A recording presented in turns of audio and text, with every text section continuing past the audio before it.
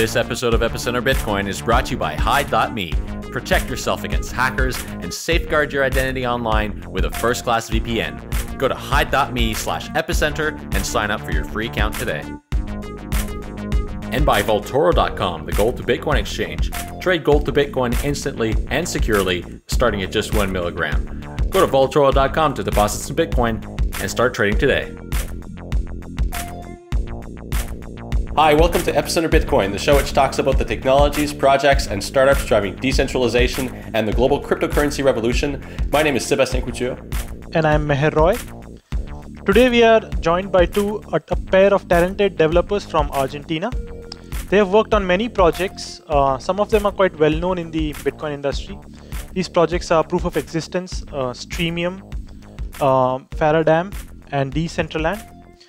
We are going to talk about their projects and the prospects of Bitcoin in Argentina. To introduce our guests, they are Manuel Aráoz and Esteban Ordano. We are very happy to have you on the show, Manuel and Esteban. Hey, Mer. Thanks for having us. We're glad to be here. Hi. Thanks a lot for having us here.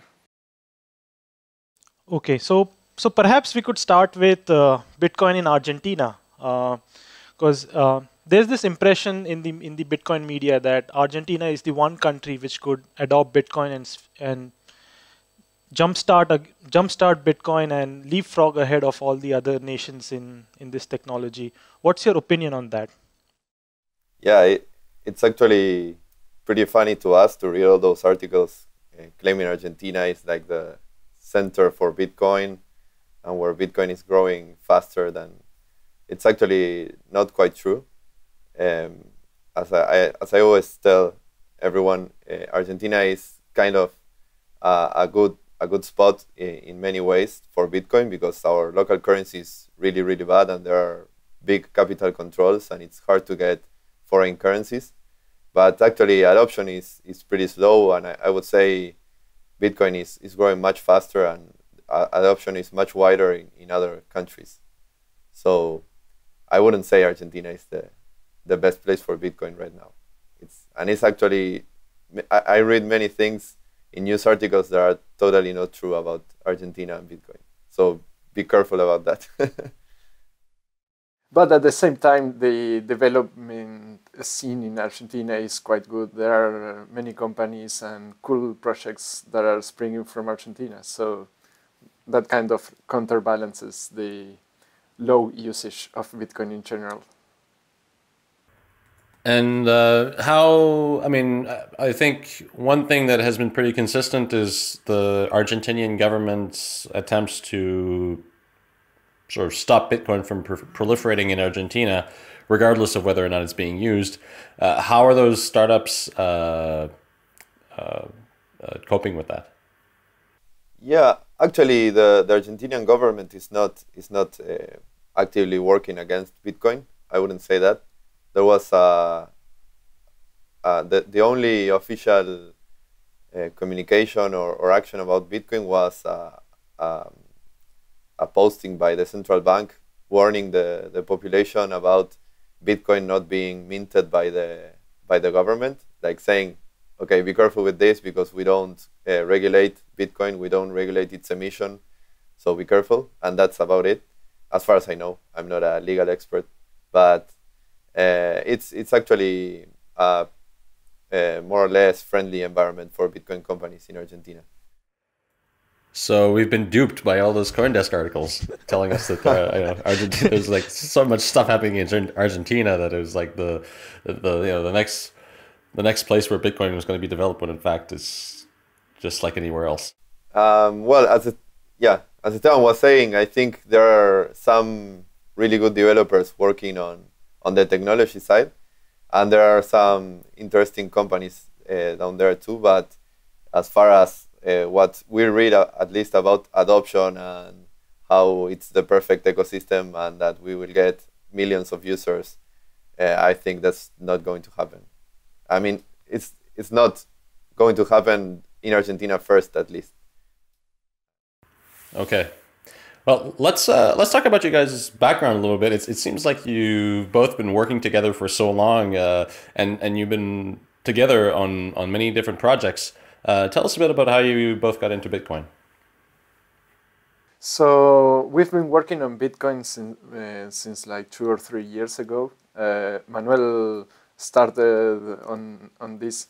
We actually have a chat conversation back in that time, trying to organize a Bitcoin development meetup. Then Manuel went out to create proof of existence. I was working at Google at some point around there, and when Manuel joined BitPay, I joined a few months later, and that's when we started working together in this space. We already met each other from college. We're actually pretty good friends from many years ago from college. As Esteban said, we were at first interested in Bitcoin, like from the side. We were not working with it, but we chat about it. Then I did proof of existence as a small experiment. It turned out to be pretty well received in the community. So after that, I was unemployed, so I started doing freelance work for Bitcoin companies mainly, or trying to work with Bitcoin, given that I had a small experience with that, and it was really interesting in the technical side. And after working for a year and a half with consulting in Bitcoin, I met Tony from BitPay, and I joined there.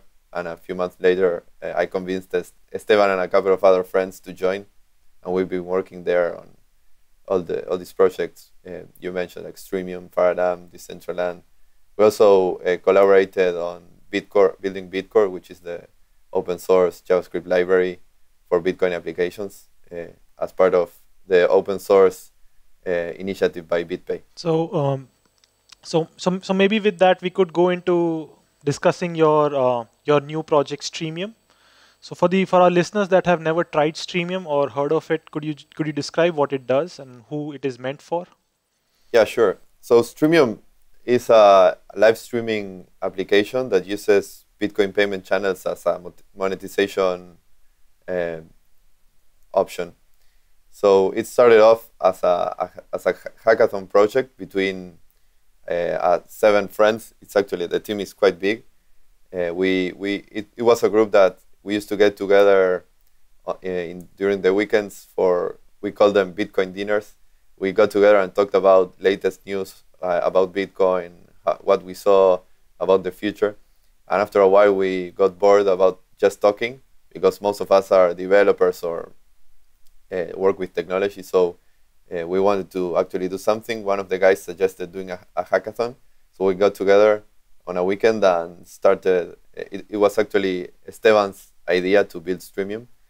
We were talking a lot about payment channels, and we wanted to build an application that was interesting in the sense that it showed the real value of payment channels as a protocol. So we built it over a couple of weekends, and we launched it several months later because it was a super slow development in our free time. But that's the story. So what it basically does is it allows a user to record something and stream it live, and in exchange receive payments through Bitcoin micro payment channels. So maybe we could discuss part of the architecture of Streamium. And there are 2 important sections to it. One is how does the money flow, and the second is how does the data flow. And could you explain how both of these things happen when I create my own Streamium stream? Yes, of course. So Streamium uses WebRTC, which is a decentralized peer-to-peer protocol, so browsers can talk to each other. We are currently relying on a rendezvous server so that browsers can create the connections between each other. And with that WebRTC connection, you can send both data and the video. We're using the capability of sending data so they can negotiate a Bitcoin payment channel. And this is Actually, I think it's the first implementation of a payment channel for some kind of like real world usage. Once that payment channel is established, the video streaming starts. And it's a broadcasting mechanism. So if I'm broadcasting my video, everybody that is receiving the video will have to be paying me through a payment channel. So from a technical standpoint, it's not fully decentralized. We have, I will say the gotchas in a second, but both the video goes through a peer-to-peer protocol and the payments, because payments go through Bitcoin payment channels, which we'll know is a decentralized payment system, and the video goes through WebRTC, which is a peer-to-peer protocol for the browser.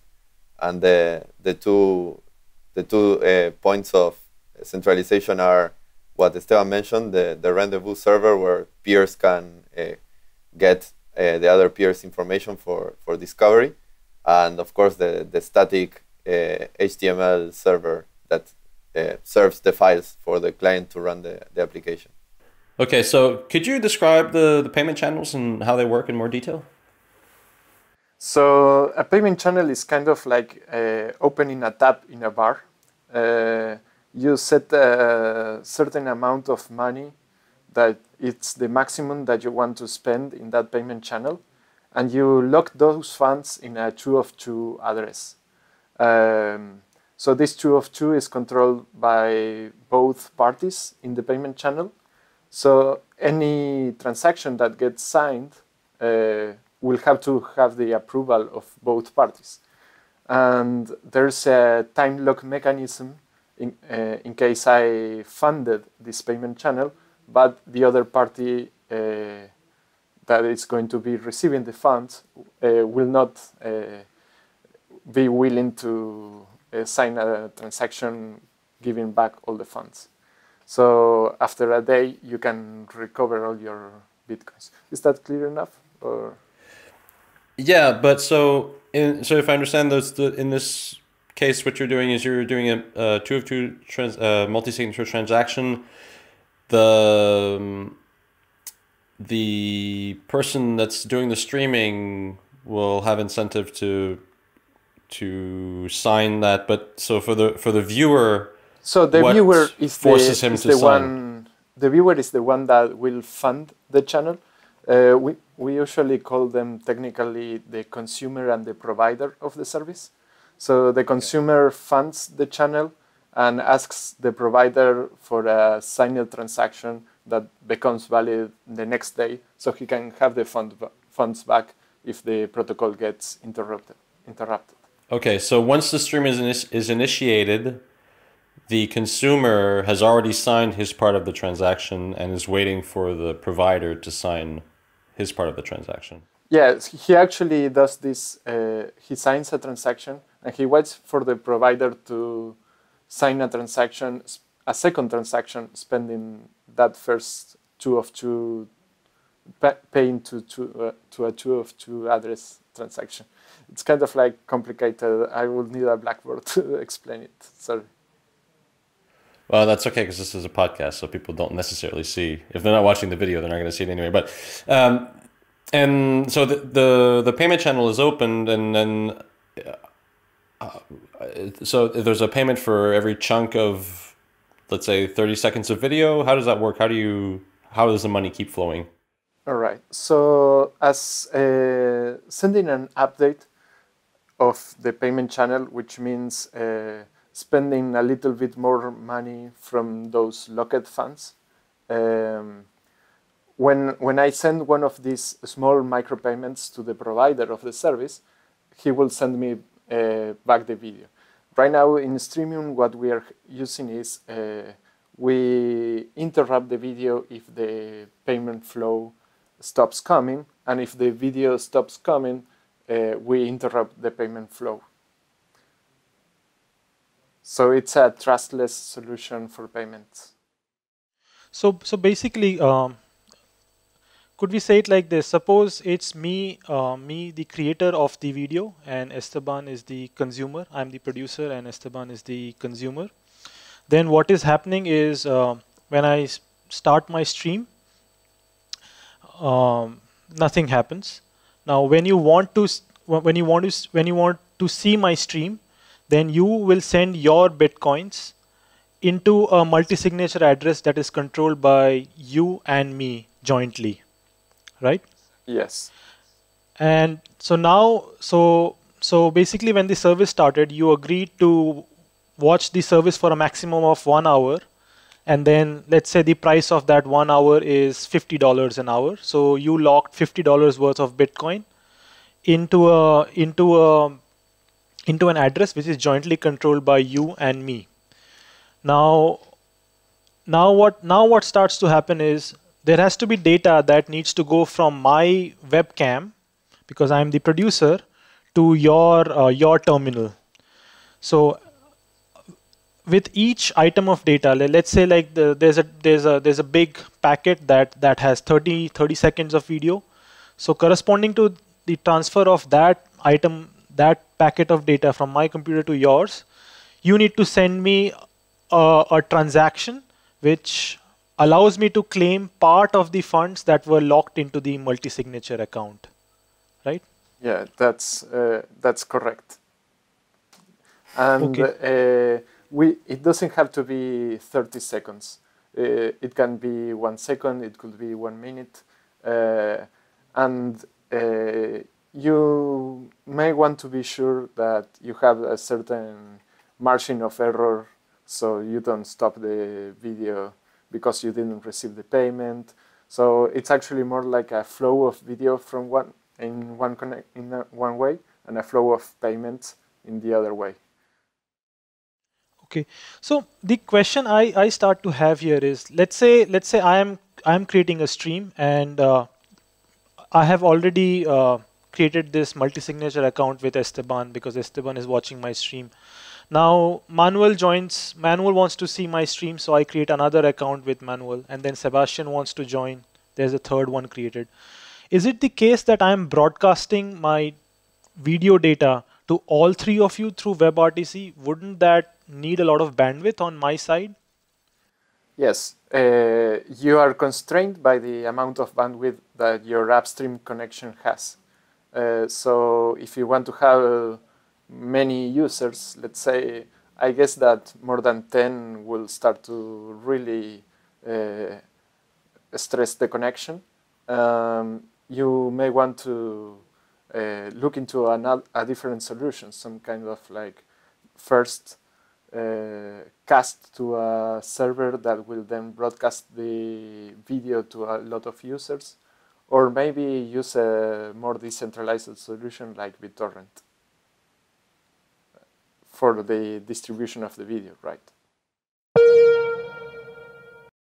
Let's take a short break to talk about our brand new sponsors, Hide.me. I've personally been using them for about a year, so I'm really excited to have them on. You know, we sometimes take our privacy and security online for granted. I know that I did. I often tell people, if you use public Wi-Fi, you might as well assume that your data has been compromised in some way. There's so many ways people can attack you nowadays. I mean, if you're using a website that isn't SSL, people can, on the same network as you, can pretty much see anything that you're doing on that website. And even SSL websites, like your bank, social media, or Bitcoin wallets, for example, can be vulnerable to certain types of attacks. So, as a Bitcoin user, in your office or in a co-working space, or like if you're in a public Wi-Fi, someone could potentially target you just based specifically on the websites that you visit. Now you want to protect yourself against that. And to do that, you need Hide.me. Hide.me gives you an encrypted connection between your device and their network of servers, so attackers and even your ISP have no idea what you're doing. This all happens over super fast gigabit Ethernet, so there's no lags, and you have an encrypted tunnel there, which protects you.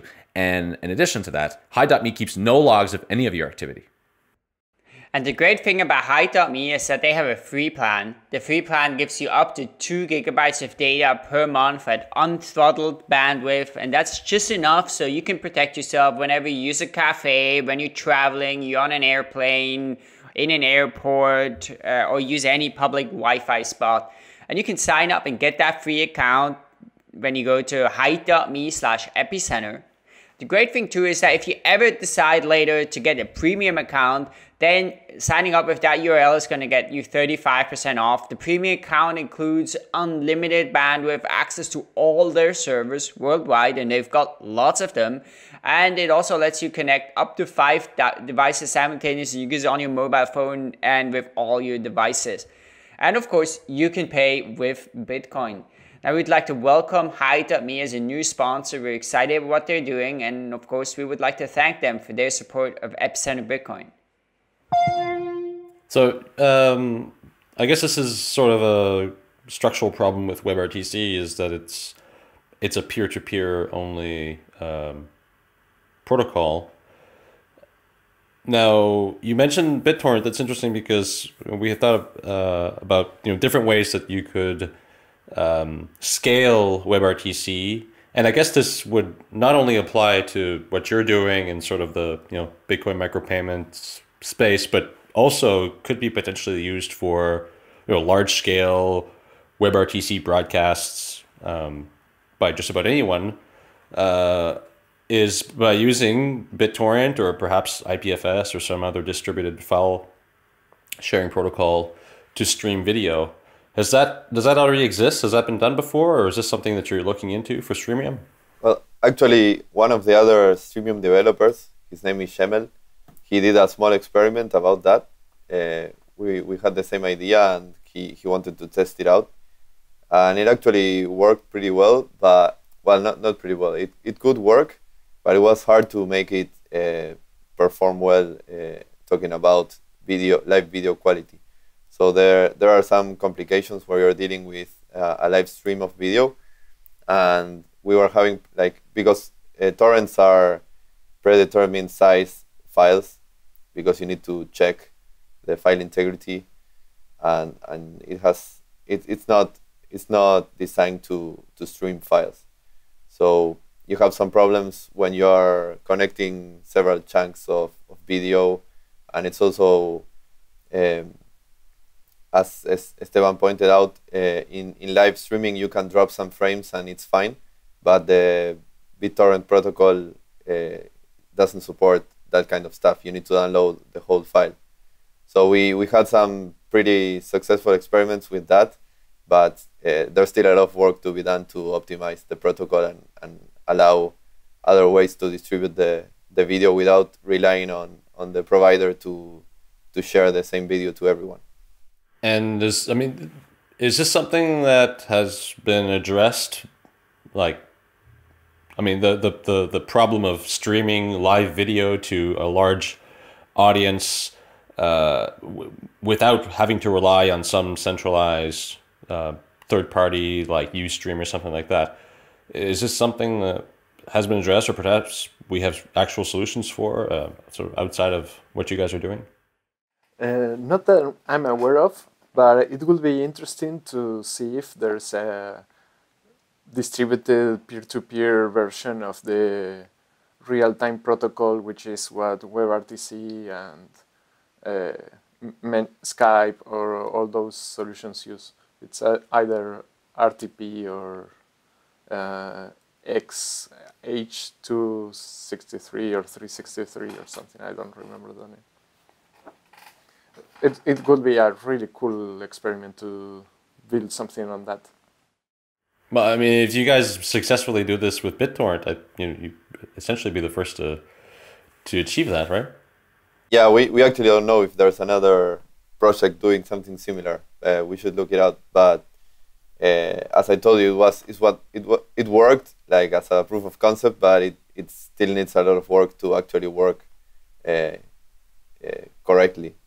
We would need to polish the protocol in many ways, and I don't think the best solution is to use BitTorrent based on the things I mentioned earlier. But maybe building a specific protocol for this could work.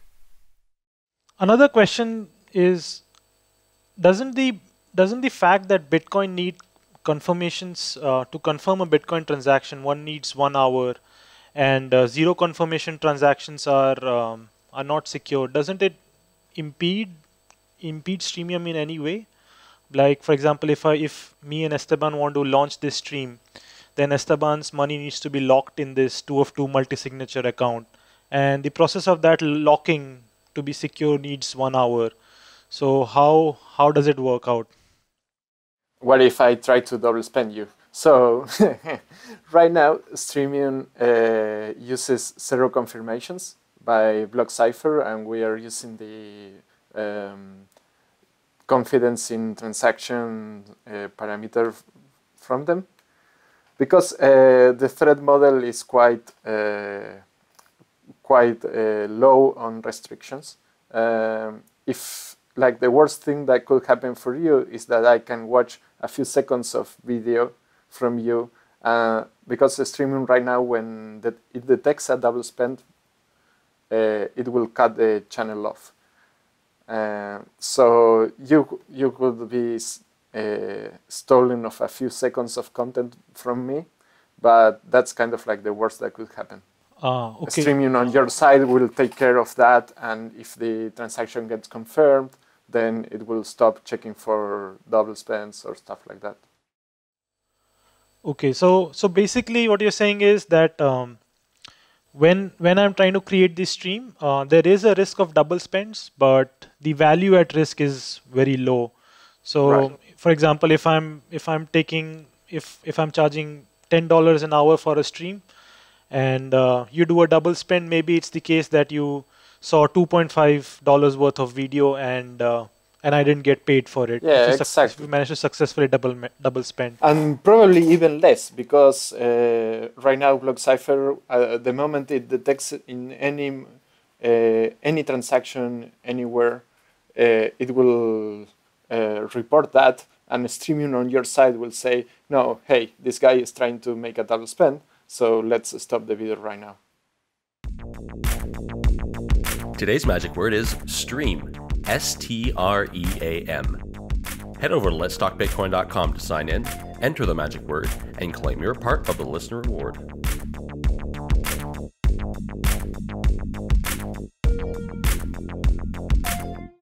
So what is the monetization model for a service such as Streamium? Are you looking to monetize it in any way? Yeah, so Streamium is an open source and free project. Anyone can use it for free. There's no charge. I mean, the streamer charges their audience, but to use the product is completely free. There's no fees. We're not planning to monetize it in any way. We had some ideas of doing a separate service that allows streamers to increase their potential audience based on the scalability problems we already discussed, given that it's completely peer-to-peer and the limit is based on the streamer's bandwidth. We were thinking about building a service that broadcasters could connect to for a fee. It could distribute the video for them. So still using WebRTC, but with an intermediary for video distribution. But we haven't completed that. I mean, we haven't moved forward with that. It's an idea. It's there in case we want to pursue monetization of Streamium. So then the content producers get 100% of the money that they charge for the video. Yeah, exactly. Oh, that's really cool. So I mean, so we had another question regarding piracy. What prevents someone from rebroadcasting a stream that they're paying for free or for cheaper than what they're paying for it? Basically, nothing. I think information wants to be free. The moment that you gave out information, the people that received it is free to rebroadcast it. I think that what weighs in favor of the content producer is that probably the quality of the rebroadcast will be lesser because of the video streaming. It kind of like loses some quality. It's important to note that we're not trying to solve piracy with Streamium. It's just a way to monetize live content you create for free. But of course, once the viewer gets the video on their machines, they can rebroadcast it in any way they want. They already have like any content, essentially. Yeah, exactly. Yeah. Okay. Well, then, I mean, my next question is on use cases. So, there's so many ways to do streaming video these days. We're using Google Hangouts right now. Of course, that doesn't provide monetization, but some other solutions do. I believe YouTube is now starting to do monetization in their streams, and there's other services that allow that. What differentiates a Streamium user from YouTube paid live streams? I don't know what they call it, but from centralized services. What types of people do you see using Streamium as opposed to other types of streaming services? It's kind of funny, but we have like 50% of our users are basically porn. So it's cam girls doing shows online for their clients, I guess. The other big use cases are education and live gaming. So it's people doing online classes or showing their screens while they play video games. But the biggest one by far is porn. We think that it's probably based on the advantages you have with Bitcoin, where you don't have the so-called. We learned about this after launching Streamium. It's something we didn't know about, but in live porn, like live camera porn, there's the problem of what they call the wife chargeback, where they have a really high rate of chargeback, and it's not based on the actual user, but when the wife sees, oh, what is this? And he says, no, I don't know, I didn't use that. Okay, let's do a chargeback. And that's a big problem, apparently. And this sort of solves that, but it also allows the user to sort of end the stream at any point in time, so you don't have to prepay for something you want to watch. And it's sort of a win-win in both sides. That's our analysis of why this is interesting for the porn use case. But so there's the privacy and anonymity part on the client side, and I suppose on the provider side is more money in the girl's pocket and not having to subject to like the rules and restrictions of some campsite. Essentially the people using it are completely independent. Yeah, and apparently the fees those sites charge for the girls or the video producers is really, really high. Like I don't remember exactly the numbers, but I heard something like 40 or 50%. So it's mad. So on the other types of people using it, you mentioned education and online gaming. Are you talking about sort of Twitch style people streaming their online gaming? Exactly. So in education, we have several language classes like English or Spanish teachers, and a small amount of users doing consulting. And on the gaming side, it's mainly just people playing video games and streaming their screens while they play. That's a feature we added some weeks after we launched Streamium, the possibility to broadcast your own screen, because some users requested that, so we added. So, obviously, like with everything Bitcoin, all the technologies are in this super early phase, and somehow it also resembles the internet of old, in which pornography was the first killer application. So maybe it's fitting that even for Bitcoin, this should be one of the first. I had this imagination that maybe one day drones could stream. Like I have this like $400 Parrot Bipop drone that you can fly around, and even though it's moving in the air, the video quality is extremely still. Like it seems like it's a tripod flying in the air. And I had this imagination that perhaps in the future I'll go to a concert from Pantera or some band or Bono, and there'll be drones flying around, and I can actually check out, and they'll be using something like Streamium to send out their video, and I can actually take any of this stream and see what the drone is seeing, basically. So, I mean, like I had the feeling that it's an idea that has a lot of users in the future, and maybe it needs just Bitcoin to catch on in order to be really widespread.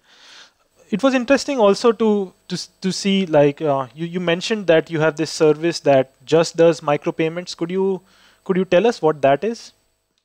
Yes, based on what we talked with our early users, mainly on the education side, most were requesting some features we were not ready to develop, like, okay, we need a digital whiteboard where we can sort of write stuff and the student can watch that, or we need a dual video communication so that the viewer can also send their webcam content.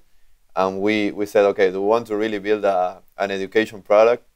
But because based on what we talked with them, what they really valued was the fact that they could charge by the second they were doing the class, because sometimes they have problems charging after the class ends. So you do a 2-hour class and then the student disappears and they never pay. And so it's hard to get the money. The money is a problem in online teaching. So when do you charge? Before the class, after the class? So they solved this.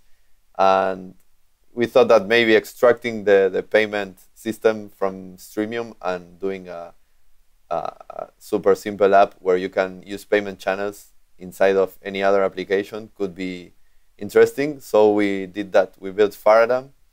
It's just a good way to describe it is Streamium without the video. So you create a session. It's like a timer where you create a timer, you set your hourly rate or your rate per minute, and then you can connect a client and charge them by the second. And you can use it combined with any other application like Skype or whatever. It could actually be a chat session or whatever you want, and charge for your time to your clients. So which gets the higher number of users? Is it Streamium or is it Faradam? So as I understand it, it's Streamium is Faradam plus the software to do live video streaming. So which one is proving more popular? Yeah, actually Faradam was a pretty unsuccessful experiment. We had really few users.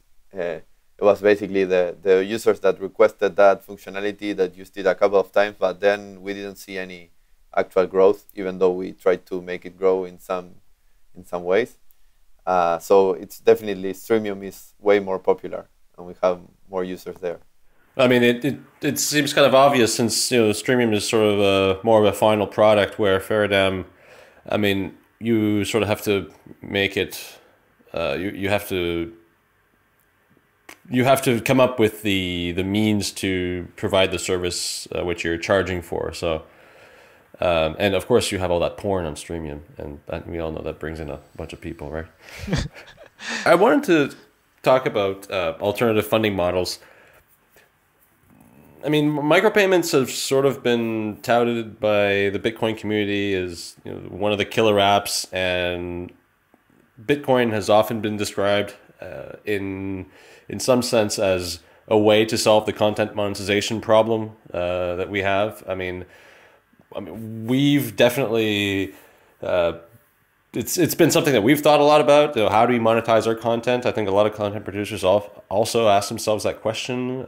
There's different ways to monetize your content. You can sell advertising as we do. You can have a paywall. You can charge by the article, which is mostly like pay-per-view.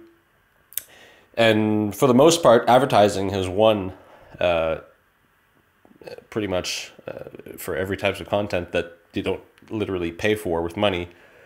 Now, with regards to Bitcoin and microtransactions and how you would pay for content, I mean, it seems promising. It seems interesting as a thought experiment that, you would go on some website and you would come up to an article and it would tell you, okay, you want to pay for this? And you just say yes, or a YouTube video, or perhaps a stream. But in reality, I'm not sure that people are ready to do that. For one, you need to have people using Bitcoin in this particular example. And two, people are so used to not paying for content directly, that in order for that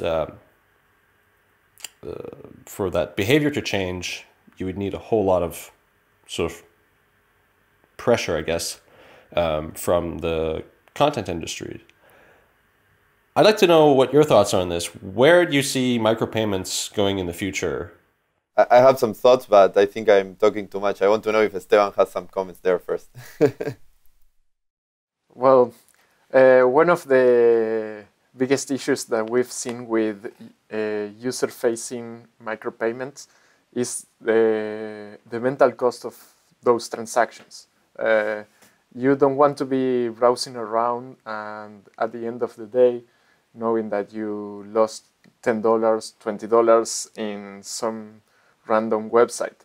But at the same time, you don't want to be agreeing to be paying 1 cent per each article that you're reading.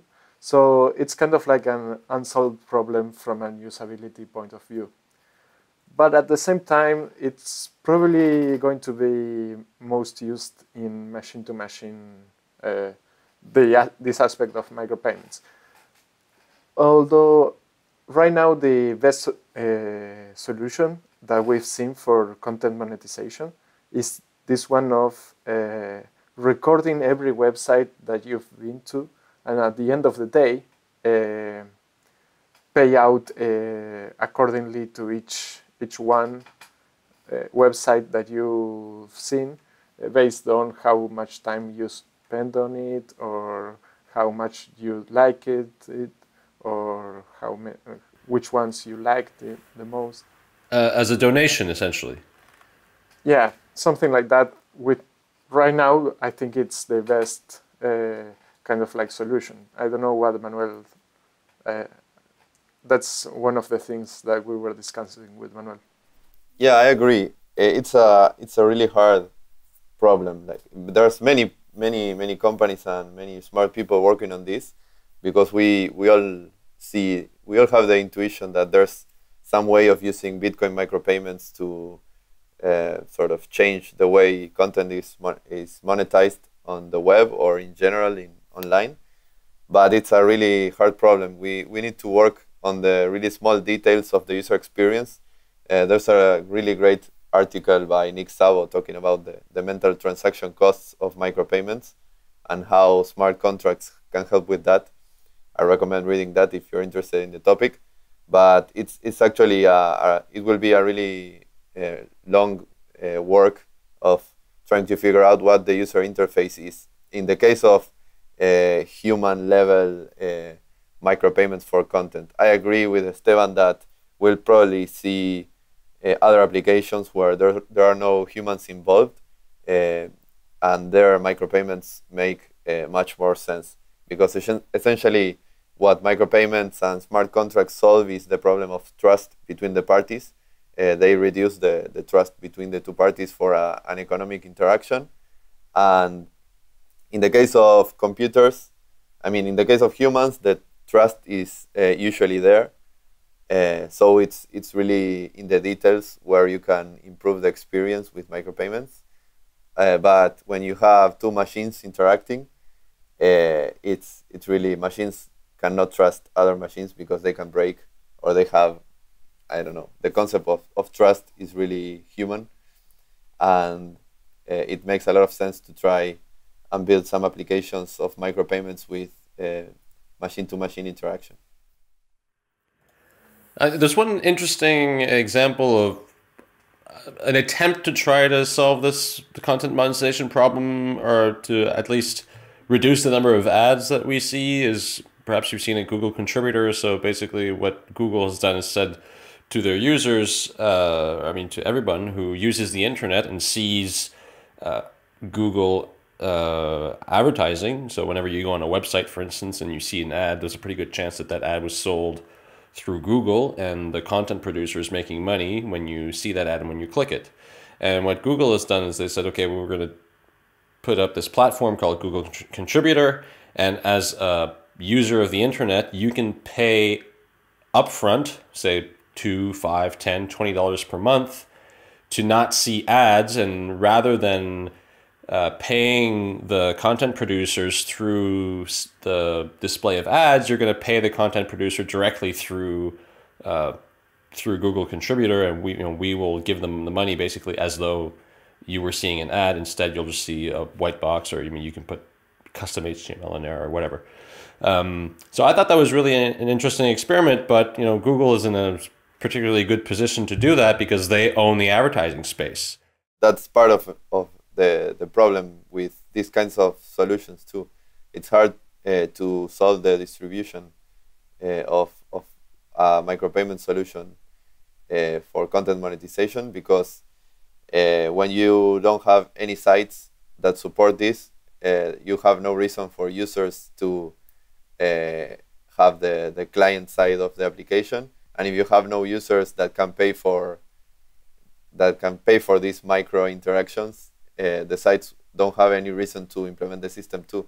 So it's also a business or sort of growth hacking problem where someone needs to figure out a way to make this grow in some way, to solve the chicken and egg problem, so to speak.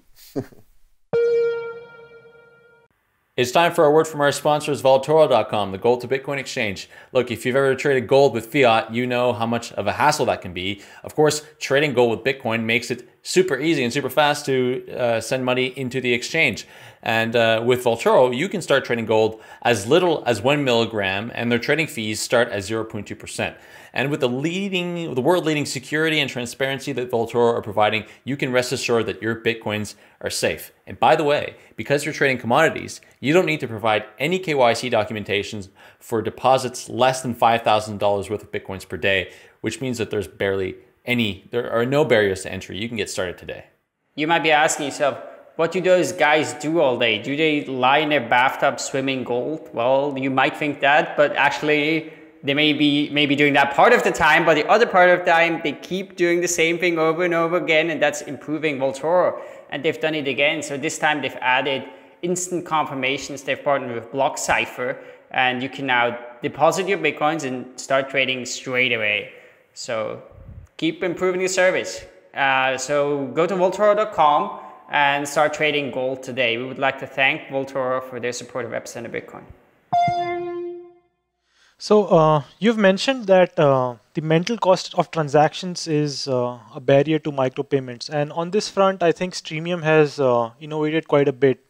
Like all the user sees is how much somebody charges per hour, and then the system works, and you just decide whether you want to give something $50 an hour, and then you watch the stream and you close out, and everything else is handled on its own.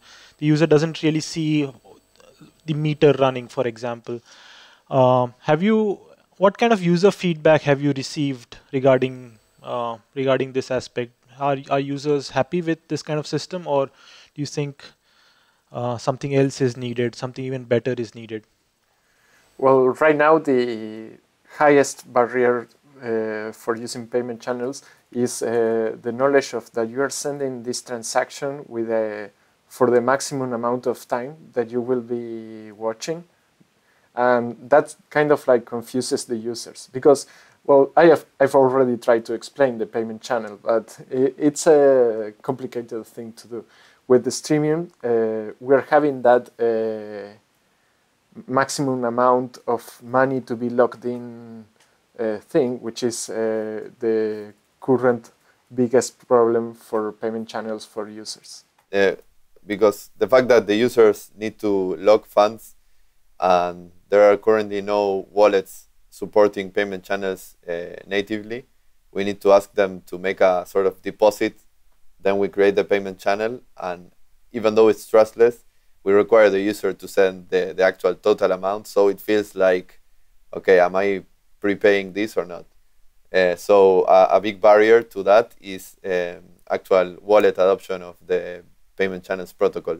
That will decrease the mental costs a lot, I think.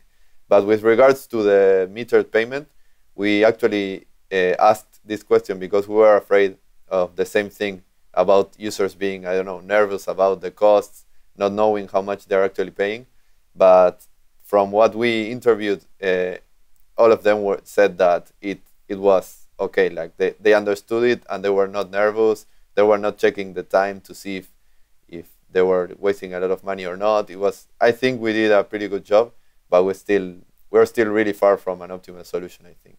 Yeah, I used your service, and in the beginning I saw this multi-signature address, and the first thing I thought was it's a centralized service that I'm sending money to you and you will partition the money between me and the stream creator. But then that turned out to be wrong. It's actually a wallet in a browser that we had to code so we can have the payment channel. So basically, when I put in money, I am actually creating a new set of private keys, and with those new private keys, I'm putting money into this signature address. So it's my own browser that is my own wallet in the background without me even realizing it, right? Yeah, that's right, exactly. So so maybe we could talk about one of your other projects that is quite interesting. It's called Decentraland, and it's a project that I saw that merges virtual reality and blockchain technology.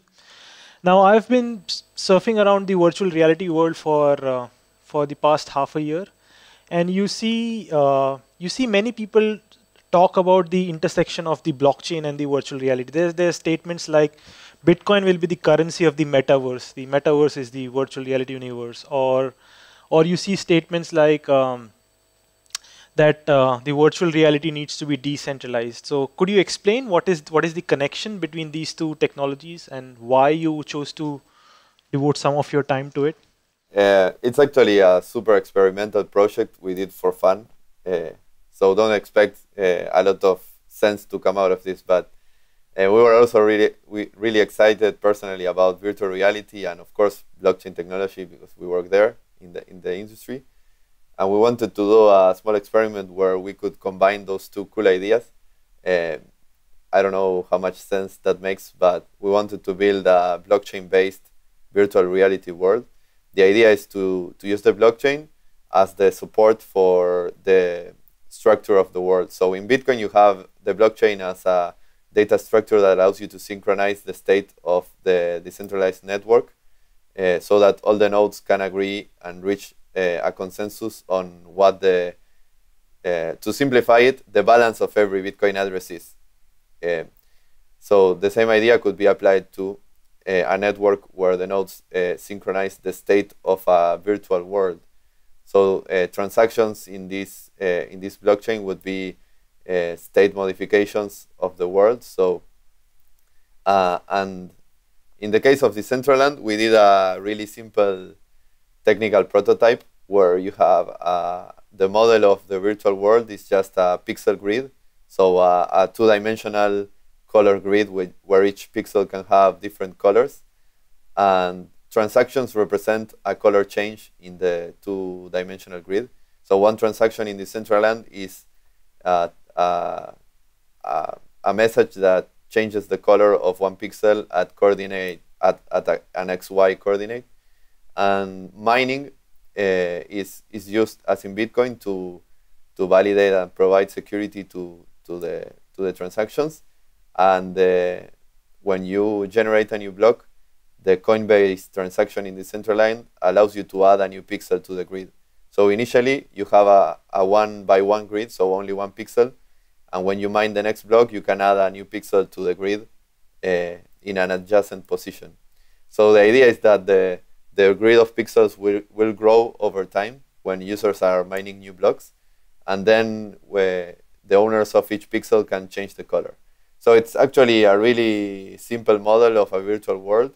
It's sort of a proof of concept that has no actual use, but it was a fun experiment to do. So it was like, I could see that it's a prototype, but it could, to my eye, it also it was sort of the answer to one of the problems that virtual reality has. Well, not an exact answer, but a really interesting one. So with virtual reality, I think the problem is, if I actually start to live my life in virtual reality, then I want to have my own house or my own property in virtual reality, and I want to own something in virtual reality, like the way people used to own stuff in Second Life. But the problem is, if all of the information to create this virtual space is with a company like Google, and I call something my house in virtual reality, but actually all the information to build it is owned by Google, that can go down any day, that can prevent me from accessing my own house in virtual reality. So a centralized model is like, I want to own something, but I really can't own anything in a centralized model of data processing. So it seemed to be that with Decentraland, I could have my ownership over something, and the data structure that is giving me ownership is not a centralized entity, and that makes it really interesting. Would you agree with that? Yeah, it's exactly what we try to do with Decentraland. This first version, you could see those pixels as parcels of the world, and you own those parcels, and you get to decide which color you can paint those pixels. But in a further version, that would be your land, your house, instead of a pixel and the color. Also, the motivation for that, like why would you want it to be decentralized and actually own it? We even today, where we have virtual worlds that are super centralized, say, I don't know, games like World of Warcraft, players spend a lot of time and invest a lot of money and time into those virtual worlds. We think that when you actually own the stuff and you don't have the risk of a company changing the rules of the world or taking ownership of what you built, the time and the things we will see created in those virtual worlds will increase a lot. Like the investment of users into virtual worlds will grow a lot, because they will actually know that there is no risk to lose that to the whims of a company. Before we wrap up here, I'd like to briefly talk about proof of existence. So, Manuel, you sort of pioneered this, the idea of proof of existence. And it's funny because I was reading just randomly reading this white paper this week, and it mentioned you in the abstract as the person who had pioneered the sort of idea of the proof of existence in the blockchain. So, proof of existence essentially is time-stamping a piece of data with a hash that you then put into a transaction and in the op return, and that hash is sort of notarized into the blockchain forever, so that you can prove that at time X this piece of data existed. So it could be a document, it could be an MP3 file, it could be a contract, whatever. And that allows you to notarize a piece of information at a certain point in time.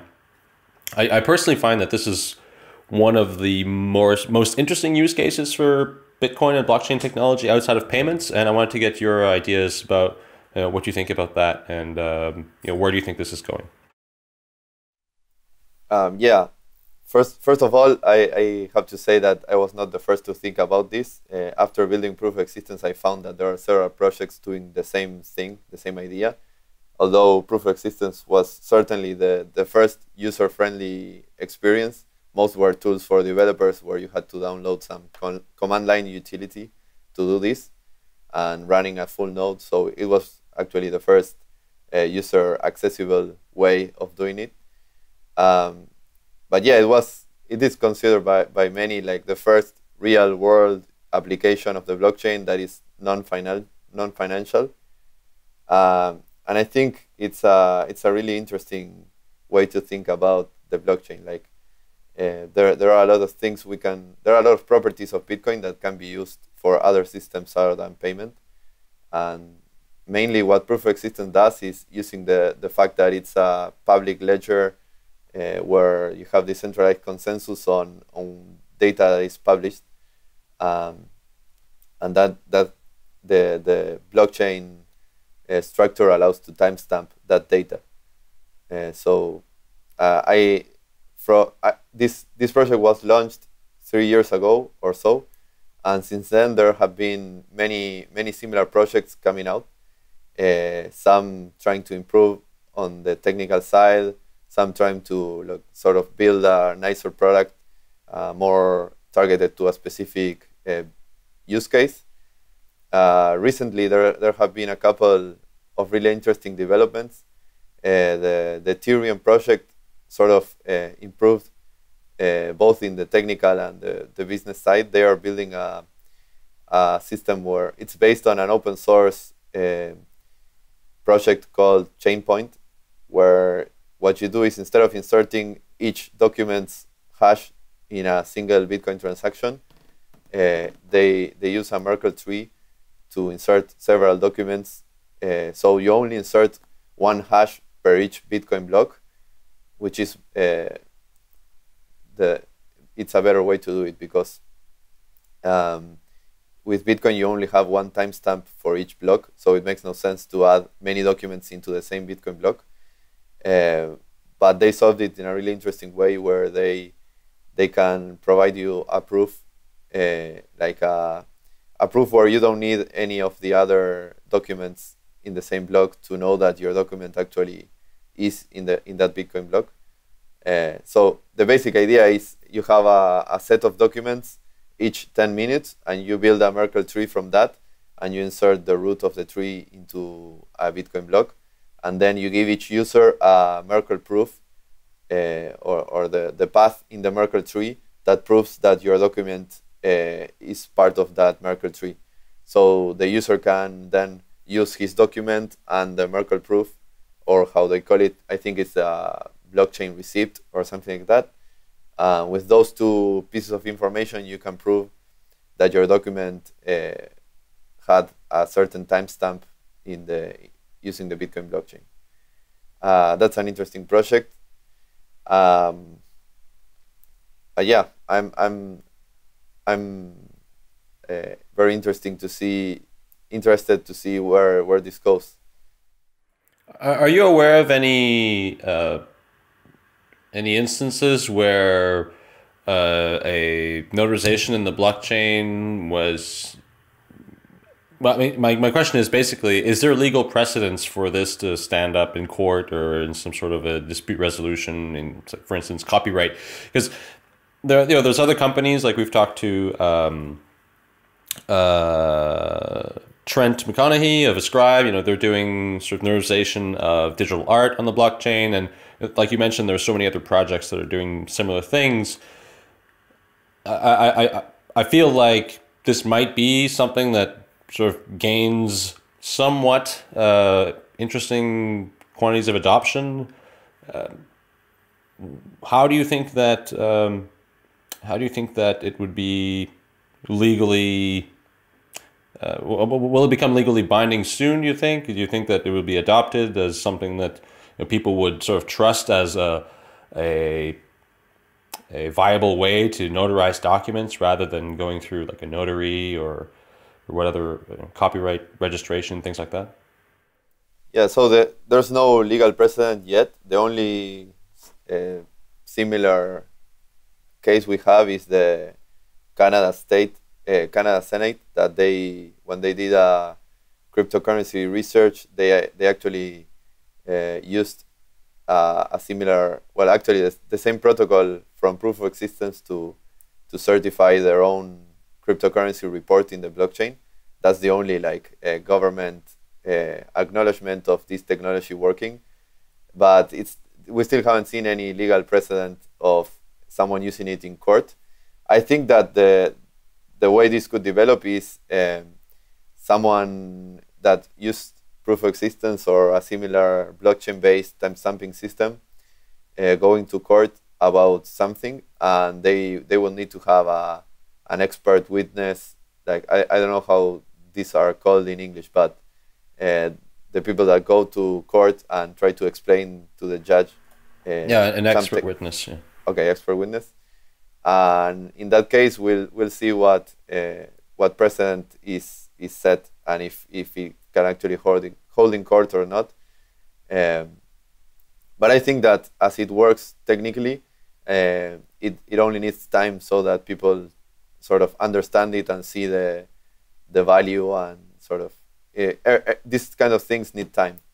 So it's a matter of, and as you said, with all these companies emerging and doing work in this area, I think it's better even.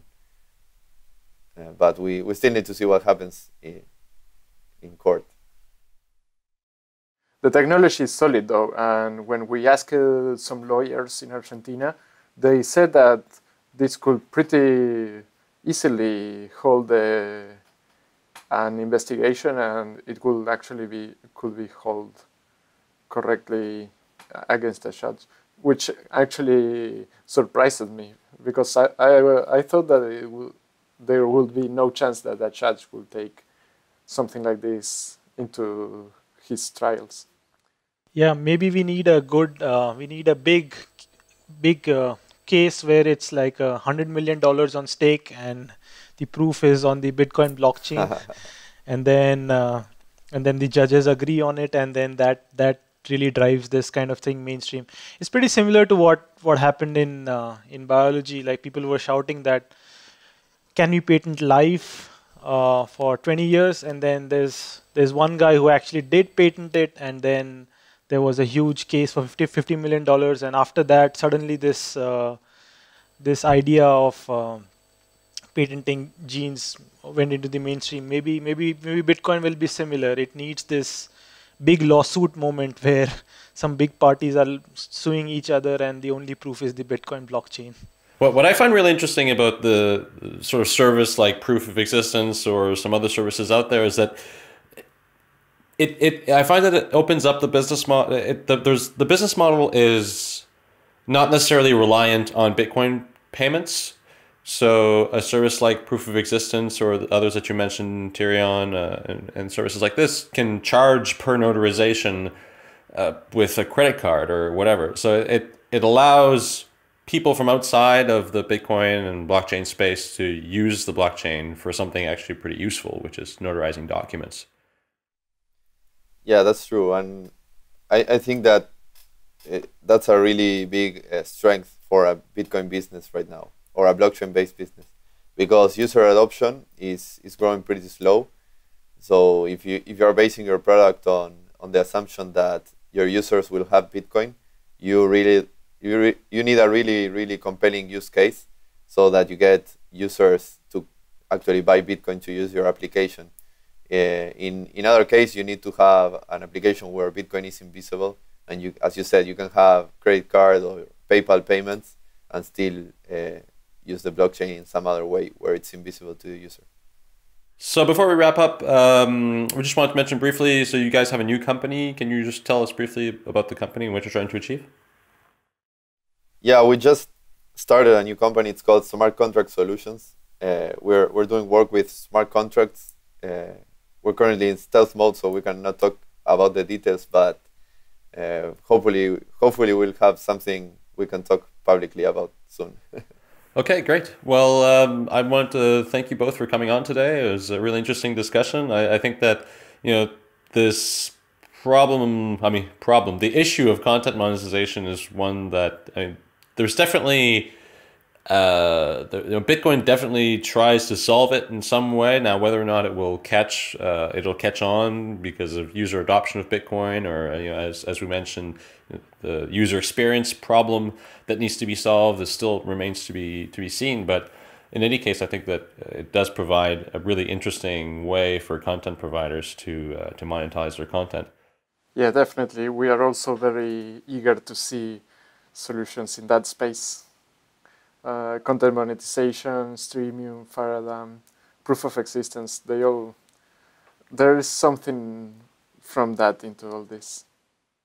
Okay, well, thanks for coming on. Thanks for joining us. And to our listeners, thank you for joining us today on another episode of Epicenter Bitcoin. We release new episodes every Monday. You can subscribe to the show on iTunes, SoundCloud, or wherever you get your favorite podcasts. It could be also on the on iOS or Android. And you can also watch the video version of the show on YouTube at youtube.com/epicenterbitcoin. Of course, you can always send us a tip, and the tipping address will be in the show notes. Now, just as a quick note, regarding the t-shirt bribing operation that we had going on for these last few weeks, we've actually run out of t-shirts. So you can still leave us a review on iTunes, and you can send us an email at show@epicenterbitcoin.com to let us know that you've sent us a review. Unfortunately, we won't be able to send you the t-shirt right away. We're getting some new ones made as quickly as we can, and as soon as we have some new ones, we'll be shipping those out to our listeners. And for those of you who have received a t-shirt, we would be super grateful if you could take a picture of yourself with the t-shirt and send it to us, and we'd like to post that on social media. So thanks so much, and we look forward to being back next week.